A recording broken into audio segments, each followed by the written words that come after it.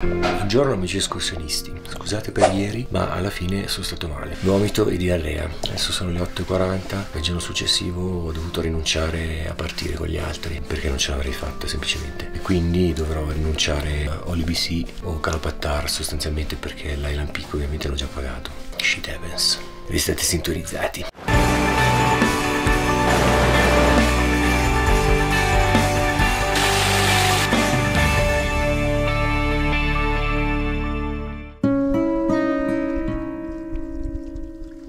Ragazzi, il cesso qui è il posto più caldo che c'è. È uno scatolotto, un gabbiotto dove ci batte il sole tutto il giorno e non c'è vento ovviamente.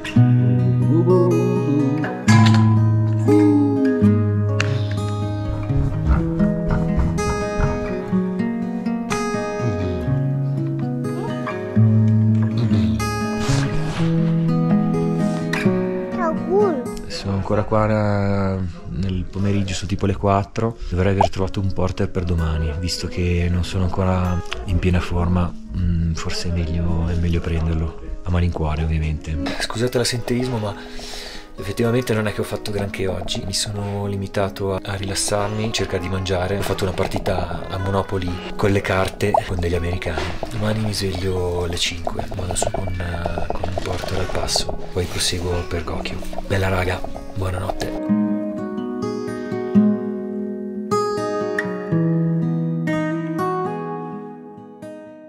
Buongiorno amici escursionisti, sono le 6 del mattino, a quest'ora qua è veramente una bomba.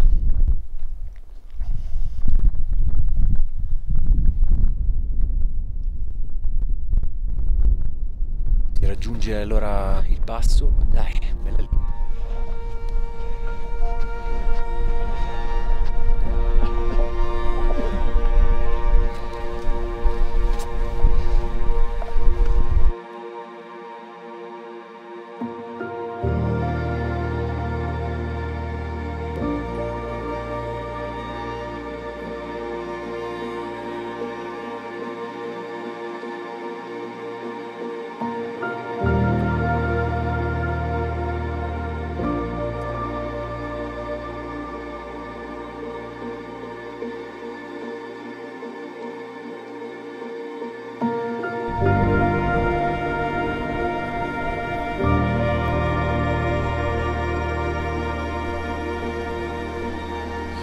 Il sole ragazzi, il sole finalmente. Lo zio dice che questi qui sono i segni dei lupi, bella lì insomma.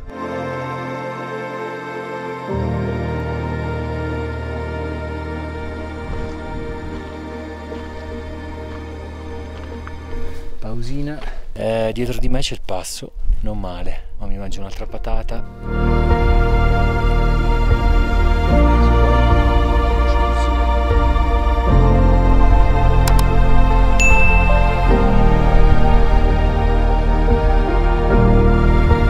Zio qua si chiama Pema, cioè mi ha detto ora che è andato sull'Everest 6 volte. Ah, baci tu cazzo!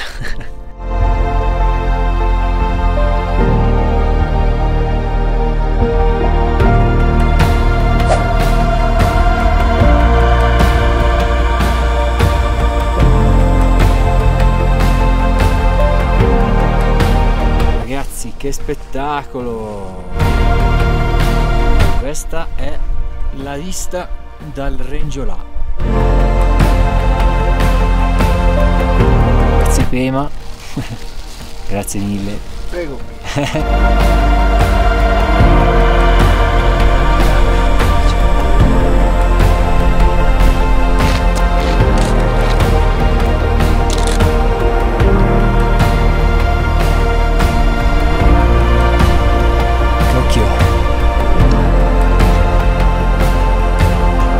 Sto facendo le pause anche a scendere, porca vacca.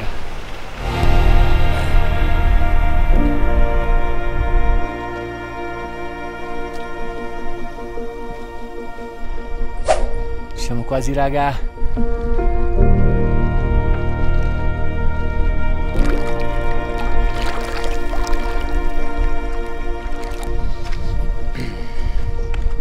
Questa è la loggia raccomandata.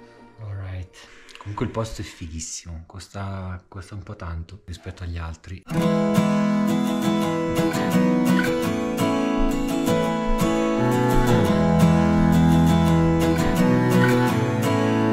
Bella raga, fatto doccia, riposato, sono le 6, c'è una famazza incredibile, quindi vado a mangiare qualcosa, a bere qualcosa. Una figata che loro praticamente hanno la stufa giù e hanno bucato tutte le stanze in qualche modo e quindi arriva il caldo della stufa.